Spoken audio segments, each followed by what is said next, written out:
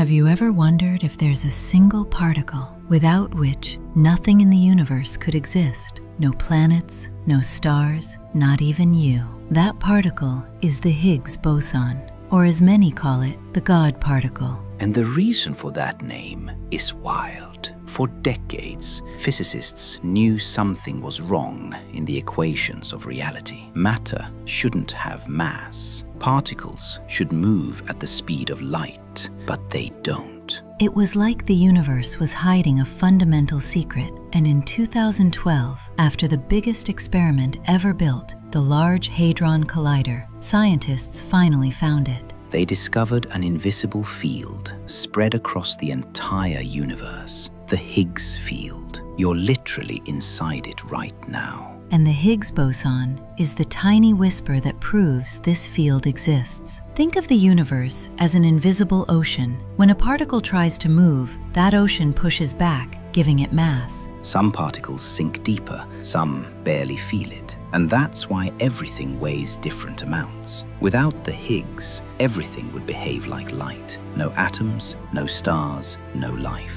But here's the part no one likes to talk about. Some physicists think the Higgs field may not be stable forever, that one day, far, far in the future, it could collapse and rewrite the entire universe in a fraction of a second. Like the cosmos pressing a cosmic reset button, all because of one tiny particle holding reality together. The God particle doesn't create the universe, but without it, nothing could stay standing.